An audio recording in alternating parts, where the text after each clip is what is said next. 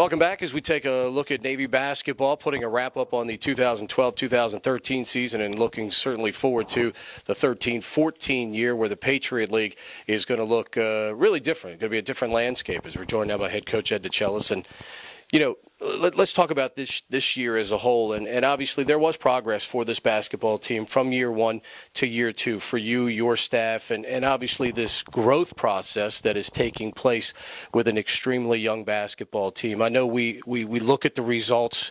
We look at the results hard. And as you look within those results, and you and the staff have had a chance now to break down the way a lot of these guys played, your thoughts, especially the progress that clearly some of them made for you, especially in the second half of the league season.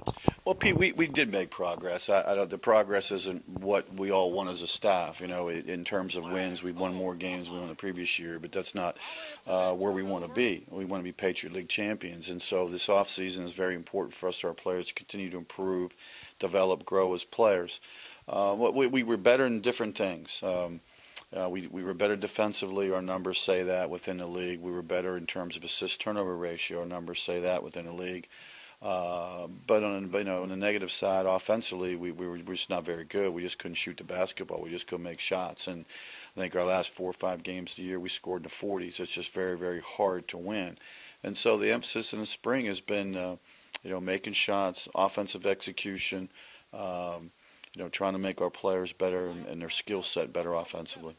I know confidence is a buzzword that gets thrown around probably sometimes too much and maybe at times not enough. But for some of these guys, simply, how much is confidence and trying to instill confidence, especially in some of the younger players, because this is a very tough level of basketball they're playing now? Well, I think some of our younger players improved throughout the year. I think that, it starts at point guard. I think Tillman Dunbar improved throughout the year.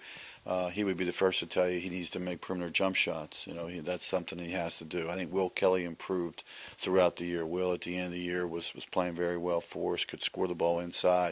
Kendall Noor was showing improvement, hurt his shoulder, and never really got back into the things, and had surgery here a few weeks ago.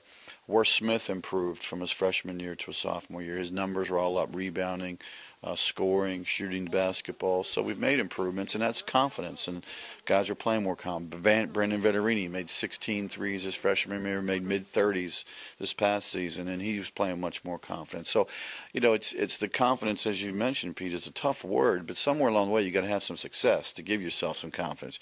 You can't just say to a young guy, hey, play with confidence. You've got to do something positive, and whether that be in a practice situation or in a game situation, we just didn't have enough of that, enough of the guys having some success, and that's something that we were trying to work in the off season as well. I know the sport's played with the ball, but you and I talked a lot, especially during the month of February, off-season-wise. The weight room for these guys going to be a critical thing for them, because as you and I talk throughout the year, you look at the bodies of the Patriot League basketball player. The Patriot League has caught up with the rest of the Joneses. These guys have basketball bodies, and that's one of the reasons why better teams in the Patriot League this year were able to go out and compete with teams on a national level. Well, there's no question. We needed to really turn up our strength and conditioning program, and I think Joe Fondell, our strength and conditioning guy, has done a nice job this spring. Not only strength and conditioning people, we're trying to make our guys better athletes. And so we were really focused in the spring on agility, our core strength, our hips, our back, our lower back, our stomach, because that's where you get explosion. That's where you can generate some speed and jumping ability. And so we've tried to emphasize our core strength, our agility, our speed, our mobility, all those types of things as well as our strength. We got to get stronger. We have to get stronger. And as well as weight gain. We need some guys to put weight on. And for instance, War Smith was a 4-man in a Patriot League at 200 pounds. Just really hard to play that way. James Lupos was 197 in the Patriot League. It's just really hard to play a power forward spot in the league. So we've encouraged several guys to really work hard, eat well, educate them on nutrition, so they can gain good weight, muscle weight, and that'll help them and help us next year as a team. The league is graduating to NBA draft picks. I don't think there's any question. I mean, some have C.J. McCollum as a lottery pick. Mike Muscala at worst a second-round selection. Loyola Boston University coming in, even though Jimmy's obviously left Loyola to go to Siena now. But you're talking about two talented rosters that are going to be added to what is already a talented league. As you look forward, the league has obviously, taking advantage of the opportunity to grow here. Where is this league in your mind, especially when you look at the other mid-majors? The Patriots really made a lot of statements for itself this decade. Well, it really has. I think this past year I'm not sure where we actually finished, but we were in the top 20 leagues in the country. I think we're 17, 18 at one point in time, which is tremendous for the Patriot League. Good players, very, very good skilled players, guys who can all shoot the ball in our league, very good coaches. I think our coaching set is very outstanding. Guys all do a very good job in the league. And guys have stayed a while. We've got some veteran coaches in the league. Now we've lost one in Jeff at American, but the other guys in the league have all done a nice job and have all coached for a while now.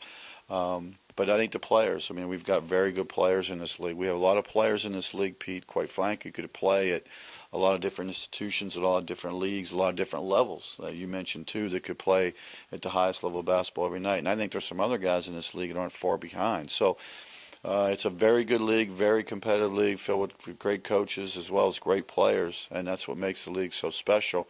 And then we add two more teams, so as you mentioned, Loyola and BU will be outstanding members for us, for our league, and it'd be fun to compete against.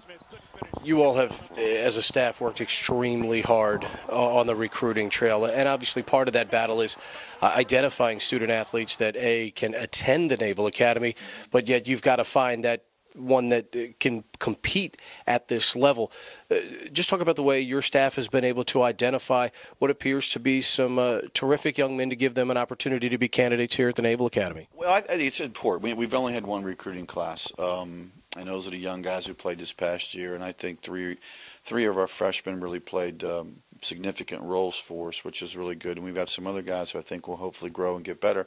Our incoming class, we think, is a little bit better, and I think as a coaching staff and my charge to our staff is we have to recruit better players every year. One old coach told me one time, recruiting's like shaving. If you don't do it every day, you look like a bum. And so recruiting is very, very important for us. And we've got good young players in the program. It's important. And that we continue to bring in guys who can help and who can elevate our program. We want to be Patriot League champions, and in order to do that, we've got to elevate our talent level every year and keep the guys that we have. And that's an issue here at I think all the academies and around college basketball in general. Kids transfer constantly. Every day you read the paper, somebody's leaving. They played a lot of minutes, and the team was successful, and they still leave the team that we played down in New Orleans this past year, Tulane, losing 6 players. Most of the kids started every game and played, and so kids leave, kids transfer, and we've been fortunate this year, knock on wood so far, to have all our kids stay in place, and then we continue the process of getting better. Even our Final Four MVP this year, Luke Hancock, was a transfer from George Mason. Finally, as a coach, as long as you've been doing this, how much professional development still is there for a veteran coach like yourself? You've got a great staff, and just talk about that development, because obviously the Naval Academy and the Patriot League a different animal from places you've been. I think as a coach, but wherever you're at, whatever league you're in, whatever school you're at, there's always professional growth. Growth. I talk to my colleagues daily on different things that they're trying to do, and my staff just returned from the Final Four in Atlanta and saw some different things. Strength training wise, statistically wise, they saw some different things that we might be able to implement. And I think if you don't do that, you get stale. And so I talk to my colleagues. I visit with them in May and June throughout the summer. I like to sit down with a group of guys and share ideas and exchange ideas, and because I think it's important. I think you get better, you get worse, you never stay the same. And so for us, for me personally, and for our staff, we always try to talk to other staffs at different institutions that we feel like that have some things in common with what we're all about, and hopefully we'll continue to improve as a staff as well. Appreciate the time. Best of luck here in the off season. Thank you, Pete. It's Navy head coach Ed DeChellis as the Mids get ready to attack the off season. As always, for more information about Navy men's basketball, go to www.navysports.com.